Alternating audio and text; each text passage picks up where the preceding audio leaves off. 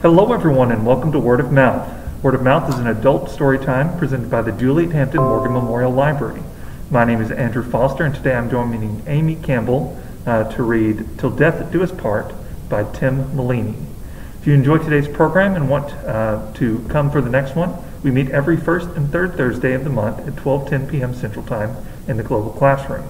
This program is being recorded live and will be posted at a later date for you to enjoy again on our YouTube and Facebook pages. As a reminder, some stories that we do read for this program contain adult language and content. It's recommended you review these stories before allowing younger audiences to listen. And now, Till Death Do Us Part by Tim Maleeny. The chemist and the botanist stepped into the dining room at precisely the same moment, entering from opposite doors. They smiled at each other as they took their places at the square table. Happy anniversary, said the chemist. His blue eyes were bright and friendly behind wire-framed glasses, but his smile was tentative, the corners of his mouth twitching slightly. He wore an old cardigan she had given him years ago, but he looked vaguely uncomfortable, as if the only piece of clothing that suited him was a white lab coat. "And to you," replied the botanist, her voice much younger than her steel-colored hair suggested. As she returned his smile, the lines around her eyes radiated outward like the rays of a sun in a child's drawing. Years in the field studying tropical plants had aged her skin like leather. 60 years, said the chemist, shaking his head. The botanist nodded. "We married young."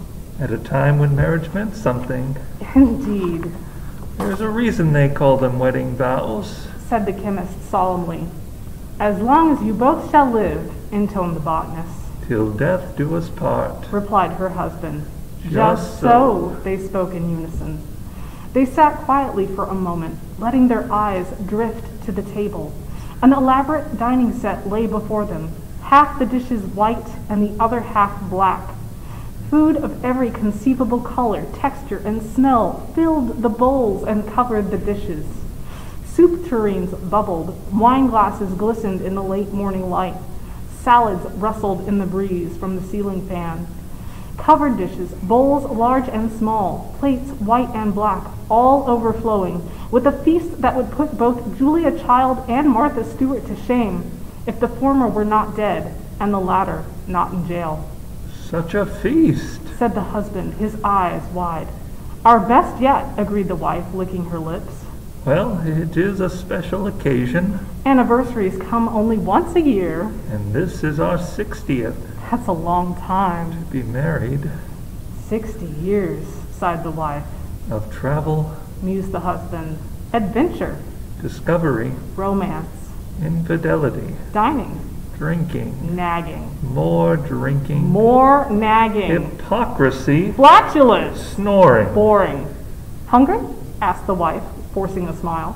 Famished. The husband nodded, the corners of his mouth struggling northward. The wife spread her arms across the table, palms out in invitation. "What would you like to try first?" she asked. What would you recommend? "The soup looks very nice," she said, pushing a bowl across the table. A thick greenish-brown broth sent clouds of steam into the air, momentarily obscuring her features. The chemist leaned forward, waving some of the steam across his face. He wrinkled his nose. May I ask where you got the recipe? "England," she replied cautiously, looking down at the table. Ah. He smiled, nodding. Lily of the valley, scientific name Convallaria majalis, commonly found in eastern Britain. It has white, bell-shaped flowers and orange berries. "Such a fine memory," she replied admiringly. Frequently mistaken for wild garlic and made into a soup. He continued, nodding. Causes hot flashes, headache, skin irritation, dilated pupils, vomiting, nausea, and slowed heartbeat, leading, of course, to coma, followed by death. The botanist frowned as her husband pushed the bowl away with a satisfied smile. England, he said. That was a lovely trip. Lovely, she agreed. The Tower of London. Buckingham Palace. The changing of the guard. Big Ben. Ask not for whom the bell tolls. It tolls for thee. Perhaps I should serve you. He suggested. You'll have to eat something, she reminded him. That is the agreement, isn't it? Every year, she said, nodding. Divorce would be unthinkable. He replied. Uncivilized, she agreed. Immoral. Barbaric. Try this, he said, pushing a bowl across the table. A new recipe. She eyed the orange and red dish suspiciously. Curry chicken. He replied. An Indian dish. A taste of nirvana. He suggested. She frowned. The dog button plant? He shrugged. Strychnos nux vomica. Strychnine, she said, found in the seeds and fruit of that native plant of India. The blossoms have an odor resembling curry powder. Beautiful flowers, he said, nodding.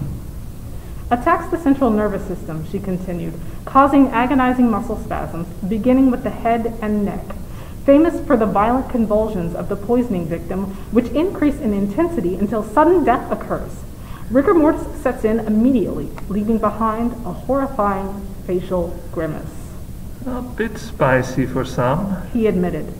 She pushed the plate away. That was quite a trip. The Taj Mahal. He said, smiling. Built as a mausoleum for the Sultan's dead wife, you know, she replied. A lovely gesture. Lovely, she agreed. Perhaps an appetizer. He said hopefully. Nuts, she replied. I couldn't agree more. He said, pushing a small bowl of mixed nuts to the center of the table.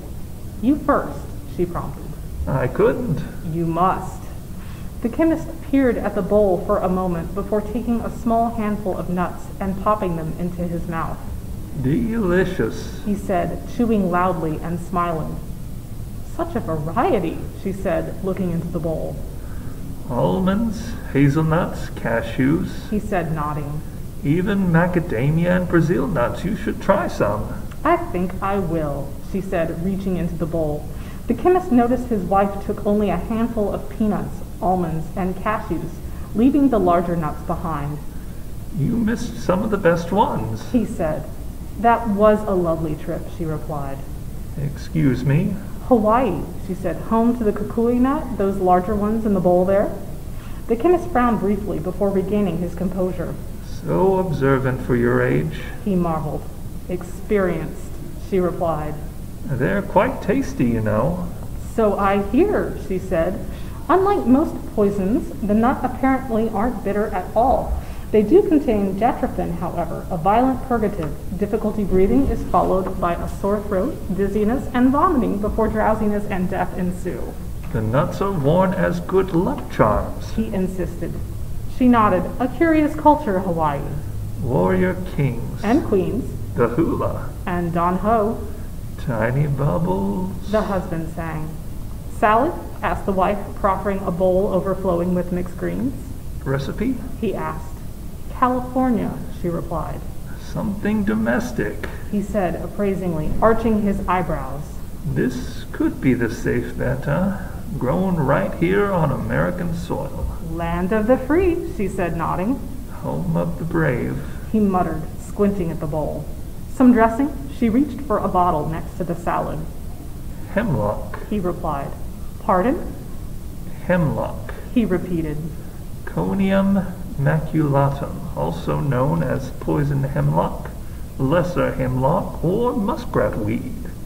Formerly only native to Europe and Asia. Both faraway lands, she suggested. But naturalized in the United States and found on both the eastern and Pacific coasts. The leaves are said to be harmless in spring, she said defensively. It's autumn. How time flies. Life is fleeting. He agreed. Hemlock weakens the muscles, causing a loss of sight, shallow pulse, and death from paralysis of the lungs. The mind, however, remains lucid until death. A blessing, she said. Or a curse. The leaves are frequently eaten by quail, by the way, which are immune but pass the poison on through their flesh. So a man could eat a quail that had eaten hemlock and suffer the same effects. Something to remember for next year, she said with interest. The next hour progressed at a similar pace, with dishes being proffered and declined, small plates shared judiciously, tiny sips taken from glasses, large and small. Travels were remembered and stories recounted as the clock on the wall measured the passage of time. Still hungry? Asked the husband hopefully, his brow sweating. Famished, the wife nodded, her bright eyes narrowed. Only a few plates left, he observed. Your turn, she replied. Something new, said the husband, gesturing toward a large covered dish to the right of his wife. A surprise, she asked. My own recipe, he answered. But careful opening the lid, I imagine it's still quite hot. Reaching across the table, he offered her a small pot holder of embroidered fabric. How thoughtful, she said, using the pot holder to grasp the cover and expose the dish beneath. As the lid came free, a noxious cloud enveloped the botanist, causing her to push back violently. As the legs of the chair settled back to the floor, she began coughing spasmodically, her nostrils flaring. Leaning against the table, she squinted through watery eyes at her husband, who had pushed back from the table and spread a napkin across his face. Cyanide gas, he replied to the unspoken question. The container was airtight. Coughing should lead to a shortness of breath, then fainting, followed by convulsions and death.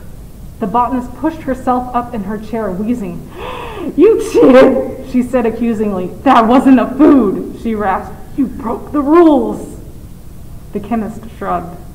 I'm tired. His wife nodded her understanding, trying to find her voice. Of the lying, she said. The fighting, he replied. The guilt. She struggled to remain conscious, her breath coming in short gasps. Leaning across the table, she smiled weakly and extended her left hand. Her wedding ring glistened in the candlelight. You were always so clever, she said warmly. The chemist came forward in his chair, a smug smile on his wrinkled face. And you were always so tenacious, he said admiringly. 60 years, she coughed. A long time, he said. To be married, she answered, opening her hand. 60 years. The husband took his wife's hand, a sudden hint of sadness in his eyes. As their fingers touched, the botanist clenched her fist around her husband's hand in an iron grip. He tried to pull away, but too late felt the barb on her wedding ring cut into his flesh. His eyes widened in horror as he looked across the table at his grinning wife. You cut me, he cried. A small needle affixed to my wedding band, she rasped, laughing and coughing at the same time. Soaked in curare. Curare? He repeated in a voice pitched in fear. Strychnos toxifera, she wheezed, found in Central and South America, where it was used by the natives for poison-tipped arrows. The flying death, he whispered. Exactly, she nodded, blinking and struggling to keep her head erect. Paralysis starts in the eyes and face, spreading until it reaches the diaphragm and the lungs, at which point the victim dies of asphyxiation. Quickly, said the chemist quietly, his breath shallow. Within seconds, she said, coughing one last time as she fainted across the table, her left hand still wrapped in a death grip around her husband's. That's cheating, he gasped, knocking plates to the floor as he too passed out and died. Early the next morning, the cleaning service found them, just like that, their hands clasped together. Their bodies were contorted from the effort of stretching across the table with their dying breath. 2 paramedics arrived half an hour later. They look so peaceful, said the rookie, her voice hushed. She was in her late 20s, with black hair framing a face that seemed too young and innocent to be chasing death. I'd say determined, said the senior paramedic, his voice gruff and loud in the silent house. He was handsome, but weathered, his face deeply tanned and lined, his sandy hair gray around the temples. You mean the way they're reaching toward each other? Said the rookie, like they wanted one final embrace. She smiled sadly, shaking her head. You'll see this a lot, he said. Older couples like this dying within a few minutes of each other. I wonder what the autopsies will show, she said. Won't be much of an autopsy. How come? They were old, he said simply. Their hearts stopped, then they stopped breathing. Sure looks like natural causes to me. I guess, she said. Happens all the time with married couples. He assured her. There's no medical explanation. One kicks the bucket, and the other dies from a broken heart. And that's so sweet, Yeah, he said, rubbing his chin and frowning.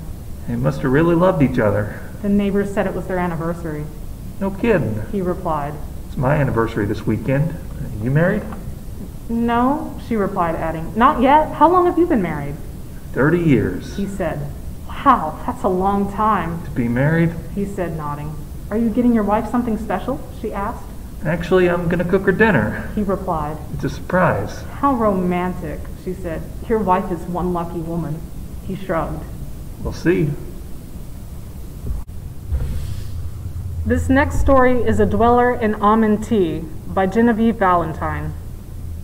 The Purnell's housekeeper shows me into the music room, where they've shoved the piano to the wall to make room for the coffin and the table and my seat. You can always tell serious clients. They lower the lights. The tablecloth has to be white and linen anywhere I go. It's in the contract. Natural fibers only, I explain if they ask. The old ways, I say sometimes, pitched a tone lower than usual. It usually ends the discussion.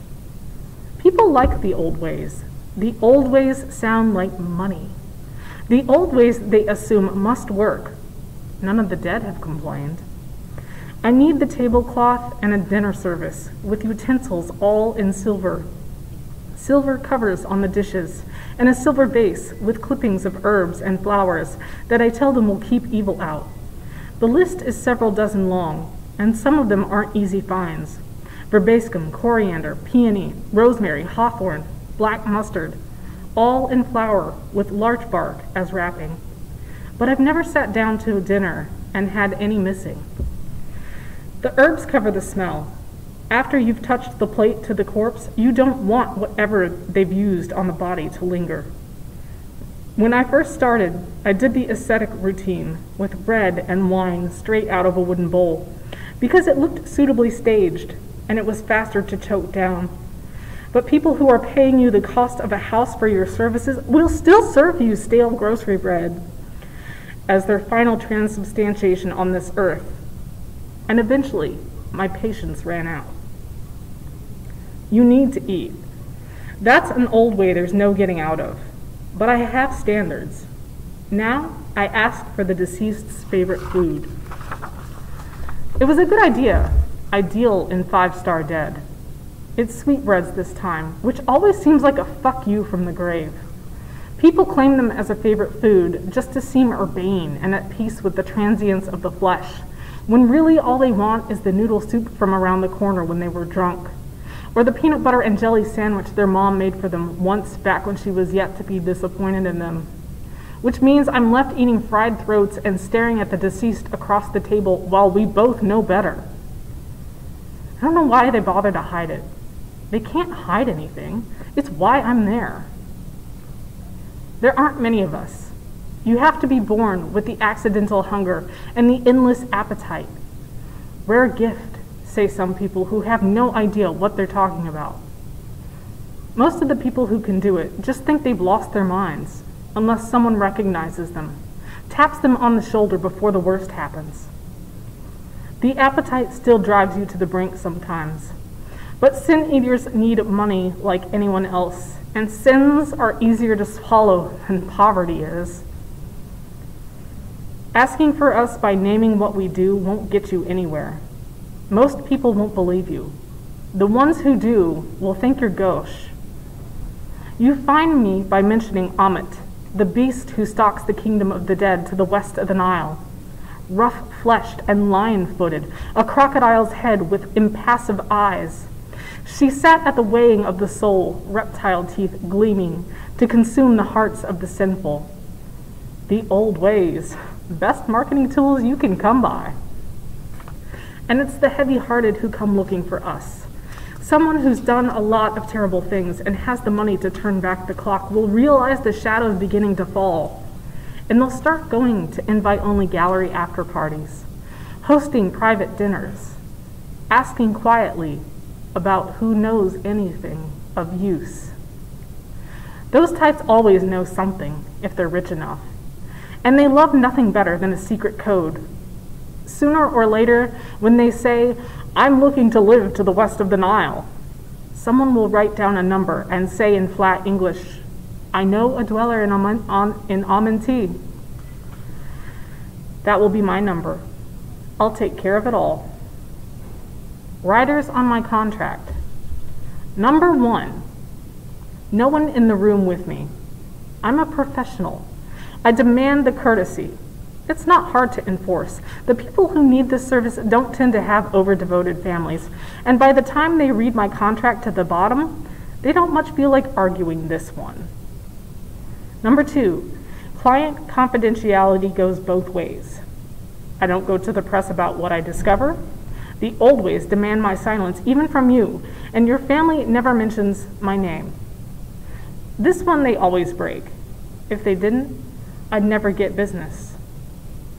The table, the white cloth, the silver, the herbs, trappings of the trade. This is where they get to enjoy paying through the nose for a premium service and start to feel like they've gotten the best in the business. It was the same among my ancestors, I assure them, and explain canopic jars as if they're the same thing. No one's ever questioned it. Number 4, do not open the door, no matter what you hear. This is where they go quiet for a long time before they sign their name. First sins I ever ate were my grandmother's. She sat me down in the kitchen one day.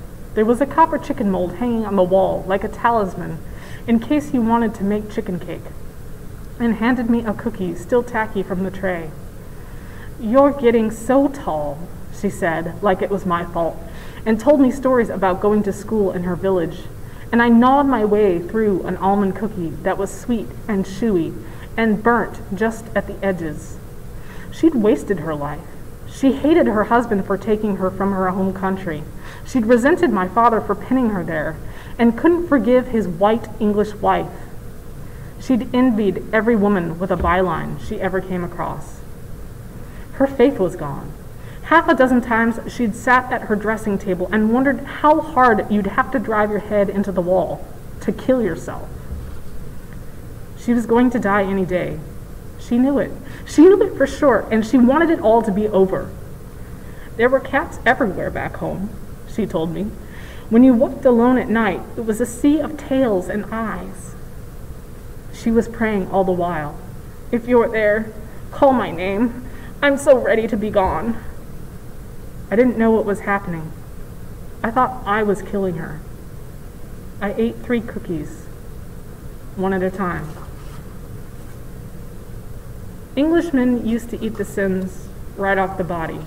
A plate of bread and a cup of wine rising slowly as the corpse bloat set in, and sometimes a little meat if any could be spared and you could manage to finish before the flies reached it. You always could manage. You ate it all, because there was no telling where your next meal was coming from, if everyone was healthy and young. The stories mark out where a sin-eater lived, on the edges of the wilderness in some half-home, with the trees or the open sky ready to swallow him, but never how they were summoned. Was there someone assigned to the job, or did some mourner have to break first? Someone who left the body and staggered over the ground beyond the safety of the town, screaming for the sin-eater to hurry. They would have had to run as soon as the death rattle came, that poor, soft heart with tears in their eyes. Sins have to be eaten before the body goes cold. And on a diet of true believers, a sin-eater is so full he can barely lift his head. He'd have had to drag himself most of the way on all fours, as fast as he could. Wolves were everywhere back then, until he was close enough that he had to stand and look like he could do the job, to comfort the people who paid him to be outcast and hated for eating the worst of whatever they'd done. Strange where some stories wander from home. You begin with the outcast beast in the forest who consumes the dying obligingly and whole. When he's found and cut open and filled up again with stones, all anyone remembers is the messenger in red. Was that first mourner also the one who cut the bread and poured the wine for the sin-eater? Was that the understood office of the first person to beg mercy for the dead? Was it their wooden bowl and cup given to the stranger across the body of the one they loved? I hope it was. You could pretend that was a kindness. The Middle Kingdom knew better how to prepare a body with some circumspection. Still, they let the heart in. Our kind is doomed to press food to the flesh. There are rumors I've never really wanted to track down about sin-eaters who were made to drink the blood of the dead as a proof of their work, from the palm or the skull or the stomach. Corpse bowls. You'd have had to suck at the wound. Blood congeals so fast. You'd have had to work for every sludgy mouthful. They're probably just stories. Anyone who knows what happens when a body dies hopes they're just stories. I don't think about it. It has nothing to do with me now, with half a dozen pieces of silver and a line between me and the dead. Of course they're serving red. A sin-eater has to separate the taste of the sin from the food, or they'll never eat another easy meal. I won't anyway. For the rest of my life, I'll be accidentally confessing short-order cooks who are 2 days shy of a heart attack. But it can be managed if you work at it. You have to work at it. You don't want to taste any more than you have to. It's tempting to eat the sins of everyone I love. It's tempting to eat the sins of everyone good. We can ease suffering. It's easy to mistake that for a calling. Every so often you give in. I carry something in my bag for emergencies, a granola bar I can lay against the heart of a friend gone too soon, or of a stranger shot down in the street, someone who won't have time to make peace. You shove it into your mouth all at once, press both hands tight to your mouth to stop the burst of screaming.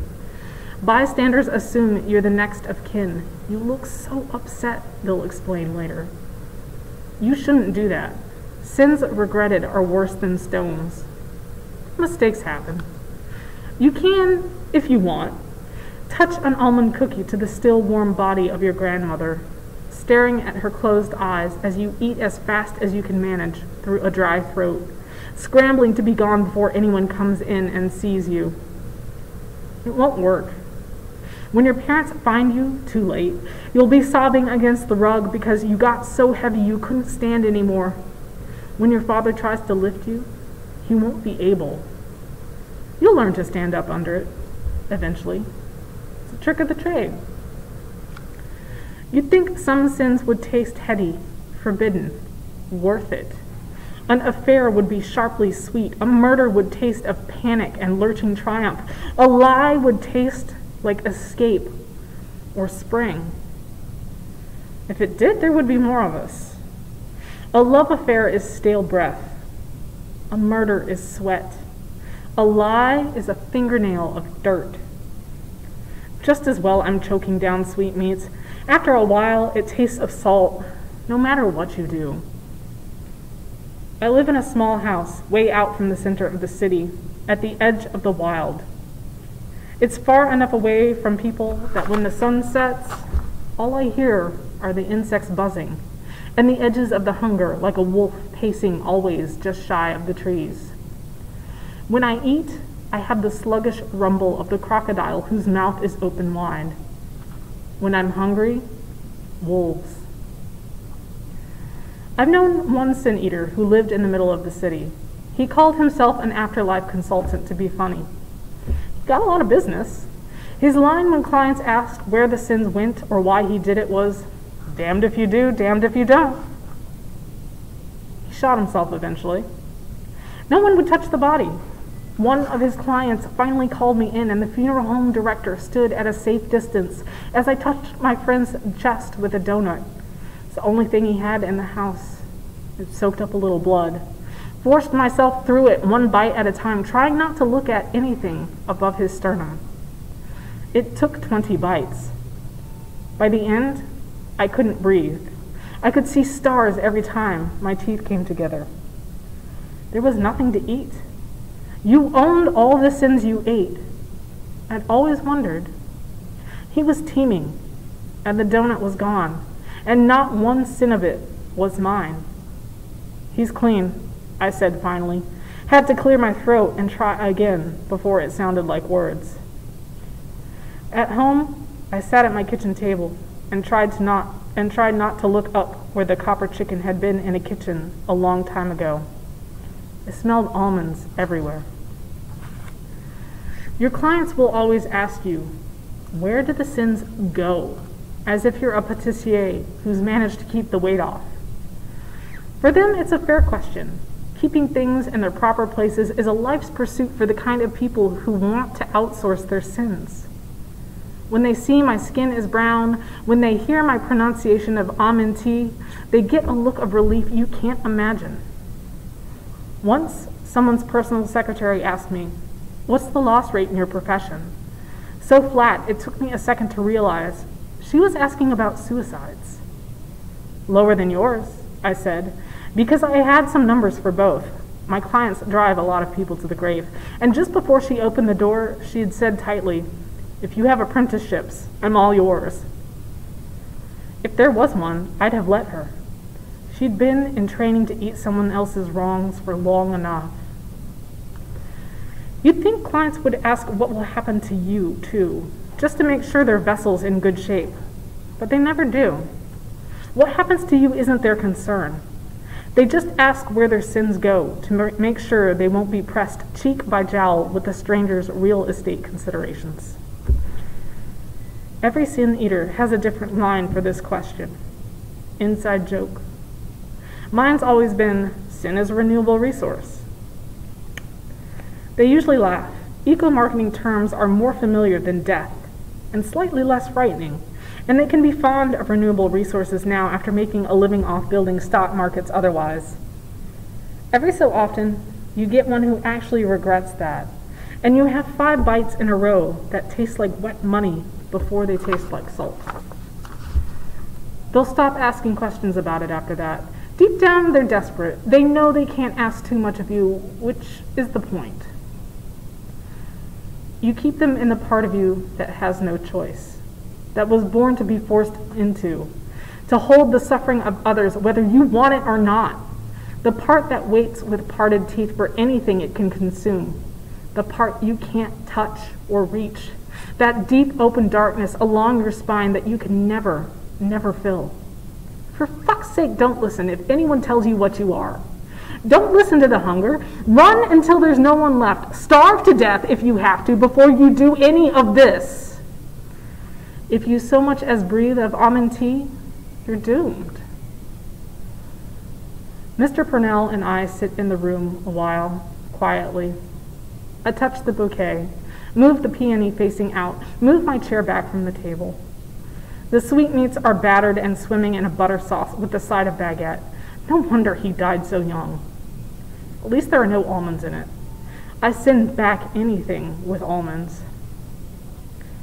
When I have my nerve, I touch the end of the baguette to the body above the heart, arms out like I'm knighting it, alerting the departed to what will happen now. I come back to the table. I take a bite. Mr. Purnell feeds me his sins. The repenting comes after. That list of sorrows isn't in the meat. You get everything first. Everything they've ever done, long before the weighing happens. When the black-eyed beast ever opens her jaws to swallow diseased hearts whole. Sometimes, a wound so great that the body goes into shock to protect itself instantly. The body knows better than you do. You only realize you've been sliced open when you look down and see the blood. I had one once, a bicycle accident when I was a teen, nearly lost the leg. My knee and shin are made of metal. I still have gravel embedded there. Could probably get it taken out. I don't ask. But once you see the wound, you can't lie to yourself anymore. And you feel every vein and artery swinging gently as your brain tries furiously to process the white noise. The ground turning to sand, the strange deflating feeling that's all the support in your body giving out. It's more than pain. It's too great for pain. It's a total system failure you can never process. The pain is what happens when you live with it. The rest your body can't understand. That's the beginning of what it feels like to eat sins. A rabbit being blown up by buckshot is what it feels like to eat sins. Lighting a hill of ants on fire is what it feels like. I make it through half a plate of sweetmeats before the sounds start. The solitude rider's in my contract, not because I'll scream. I probably will, eventually. I've turned my throat so raw I cough up blood after. But because before that it's utterly silent, except for silver on the plate and the sounds of someone eating. There are little taps of the knife against the table, slow and dampened like a bad dream, and the sound of reptile teeth snapping shut. Nothing else. It's not a silence people hear much anymore. It's not a sound that's easy to take when you're waiting for something to happen. The screams are welcome. The silence almost got them thinking. You come into this world screaming. You go out in tears. There's no word yet invented for what happens when you and I are in a room alone. There it's the old ways, and no mistake, there it's only a corpse gone purple at the bottom and 2 coins no one will ever take back, and the bread soaked through with sweat and your sins gleaming in every maggot, and sand under my eyelids and the wrappings still waiting, and 4 jars lined up neatly with the faces watching, and my feet aching, and my body going heavy everywhere, and my throat too dry to swallow but my teeth gleaming wide, and the dark night all around us, and a long walk home, and far off, silent, coming closer. Wolves. The sounds for that they've never put a name to. In the Middle Kingdom, you gave your symbols to the dead. But somehow Europe spreads out and out and out, and someone 1,000 years ago comes across a sin eater dragged across the sea to absolve the sinful dying, and things become tangled. Those sin eaters give 2 calls at the graveside. The first is made to the assembled company to assure the living that the sins of the dead have been consumed, that they got their money's worth, a few coins thrown from a distance. Sin eaters shouldn't be encouraged to mingle with the population. The sin eater reassures everyone they've forfeited their soul for the privilege. It's good for business. You don't want them worrying about how they're treating you. They're grieving. When the sin eater goes, they burn the bowl and the cup and anything he touched until nothing's left but the splinters he carries back in his fingertips. The second call the sin eater makes to the dead to keep them where they are. He sings out, "Come not down the lanes or in the meadows." Nobody's looking for the dearly departed. They want their dead swallowed and gone. I've seen wolves eat. They pull their lips back from their teeth, scrape the meat from the bone, peel it neatly out from the casing of skin. A crocodile opens its mouth, and the animal vanishes. When I stand up from the table, there's no sign of my being there. There's no sign anyone's eaten at all. I lick the plate clean, not a drop of wine left over, not a crumb on the cloth. The utensils are perfectly aligned. I drink all the water that the herbs were standing in. This is a religion of its own. You treat it seriously. Europeans of our kind got in trouble in some places back when, from priests who didn't like freelance transubstantiation, poaching in the fields of the Lord. We aren't. If there's a Lord, he doesn't have much use for the dear departed. Purnell's son is waiting at the far end of the hall, holding a sealed envelope, embossed with his monogram. "You must feel terrible," he says. His eyes are filled with tears. They glitter underneath. I fold my hands around the bouquet of herbs and nod once, slowly. They love this part. They're making a story for later. "It is done," I say, dropping the contractions so I sound like a seer in a play. Mr. Purnell, the younger, tries hard not to look thrilled as he hands me the envelope with the very tips of his fingers. Once I was dealing with a widower who wasn't going to rest until he knew his wife's transgressions were awful enough to justify my price. He kept me 20 minutes asking. He'd have demanded a list. He was one of those. except that I reminded him the old ways bound me to silence, and he'd signed his name to it. It must be a terrible curse, he told me.